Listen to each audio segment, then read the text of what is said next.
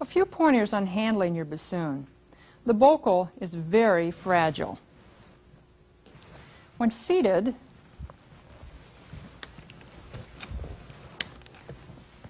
don't hold your bassoon by the bocal or hang on it. I bent one in half once. It was ruined, and my parents fainted when they saw the bill. Look at the key work and notice these long metal rods.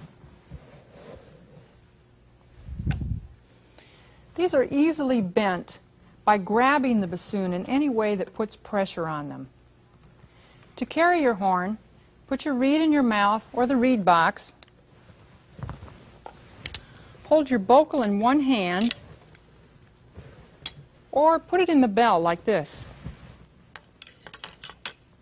Make sure you take it out of the instrument. If you get bumped into walking around, it can cut your face.